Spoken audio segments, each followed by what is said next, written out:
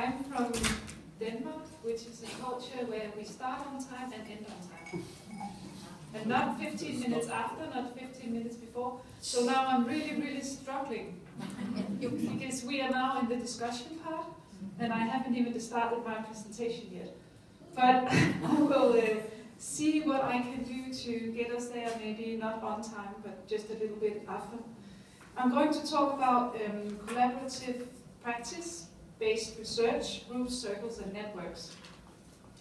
And if we take a look at the NICE memorandum, it speaks both of forming and fostering lively research clusters where we exchange appropriate research methodologies, and it also speaks about the importance of bringing together research and practice.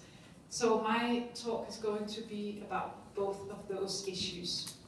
But before I go into bringing together research and practice, I want to say a little bit about what is pulling them apart. Because they are, if you imagine that they are on different tectonic plates, and there's a place in between the plates, that is the place that I will talk about, the place in between, the bringing together. But if we look at what is pulling them apart, and we have the practice part over here, it's we want good results, we want satisfied users, high quality career guidance, we want it to be cost efficient, and we also would like to have satisfying work conditions for those working there. And if we take a look at research, we also want good results. We want them to be published in high impact journals, not necessarily looking at the impact on practice, but the journal impact. We want new research funding, research-based teaching, dissemination, and communication. So what you see here is actually two practices linked to different societal structures that might be pulling them apart. But there are also things that can bring them together. If we look at a piece that McMahon and Watson wrote in 2007, they talk about a shift in career research from modern to postmodern. And they talk about the role of the researcher and also the role of the participant. About the researcher, they write that we will go from a detached theory testing onlooker, say that tonight, together with the word that you had, towards an interested interpretive procedure testing participant observer. And for the participant in the research, they say that we will see a shift from a passive subject to an active participant, and they describe the research process that will shift from a one-way mode directed by the researcher to a two-way interactive mode, which is more collaborative. So, being on different tectonic plates, I think we need to pay attention to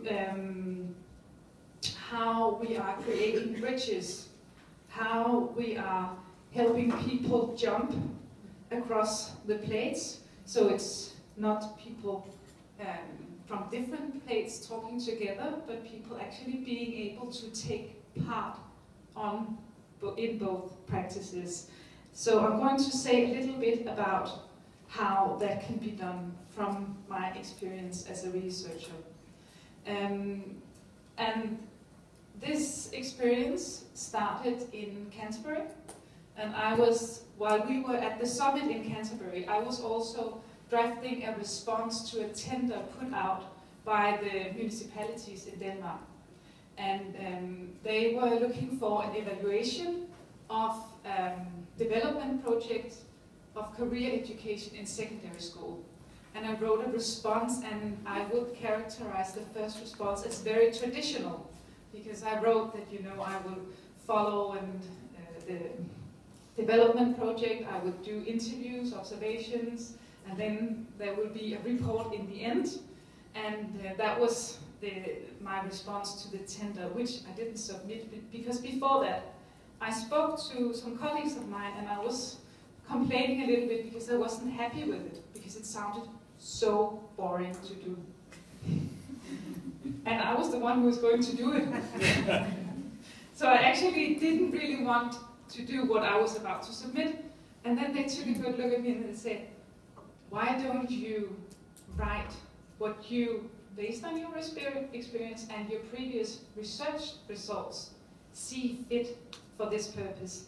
We know that this is not what they ask for in the tender, but maybe they don't ask because they don't know of the strengths of this more collaborative approach about the movement from the modern to the postmodern area, research roles, about new ways for users to participate in research. So I went back and I spent the whole night writing a new proposal to the tender, where I included the concept of research circles. And research circles is a way of bringing together researchers and practitioners in activities where you do research together. And what we would do research together on in this specific project was the development projects that the practitioners did. And this is of course based on action learning theories. And the thing is that when they received this proposal, the municipalities in Denmark, together with the National Teachers Organization, was very happy about it. Because what they could see was that together with the report, which is now a book in the end, they would get close collaborations between researchers and practitioners, sort of helping to take the development projects that the practitioners did further than just having a researcher looking at them. Now we would actually be discussing them along the way. A research circle is a democratic and collaborative process, and it's very interesting that there's no mandatory method of investigation in the circle. So it's actually very open towards etic-emic approaches, towards interpretive inquiry. You can decide in the circle together. But of course it builds on the assumption that the knowledge production is collaborative and complementary, and not an asymmetrical transfer of knowledge from experts to users. Now, this was about the research circles, but it was, my experience with this was that it was not easy for me to write this proposal, because it was not what was asked for in the beginning. And to get there, I needed support of my colleagues. And the thing is that career guidance research in many countries is not a big field. So you might not have very many colleagues. And maybe the colleagues that you have are doing something that is very different from what you're doing. So your closest colleague might not be the one in the office next to you. It might actually be the one sitting next to you today, whose office is in a different country. And I think it's very important for us as a community to realize that and to be able to reach out to each other for that kind of support. And I came across this book. It's called Reflections on a Scientific Career Behind the Professor's CV. I don't know if you know it, but Andreas was speaking about role models. And I think when I read this book, I also got ideas from these people without even knowing them or them knowing me. What's interesting about this book is that all of these stories that are written here reflect networks, collaboration, as a big part of a scientific career. But it also reflects that the career of the scientist is interwoven with the research processes. So it's actually not possible to distinguish the two. Just to, for fun, I think you should know a little bit about what you can find in this book. You can find a rough guide for postdoctoral researchers, but you can also find paddling furiously under the surface micro-strategies for the labor of an academic research career. Seize the chances, be courageous, and trust your mentors and your intuition. And this one, from theory boy to practitioner's darling. Interesting. Career fulfillment, the journey to tenure and beyond. So, I'm coming to the end of this presentation, if I can find my way through these papers.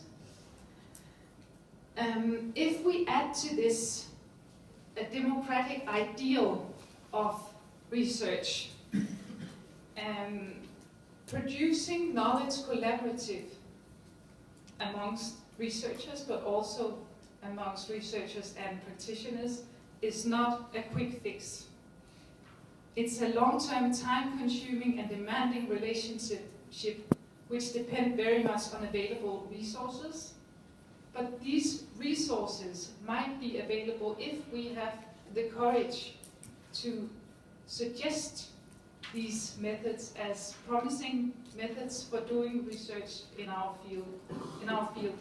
And I think that we now, with the NICE memorandum, also have an interesting policy document that can support our efforts. But however these words that I'm saying now, however true they may sound, we will all have to walk the talk if we want to get there, and we have to co-create the evidence, as Tristan was mentioning this morning.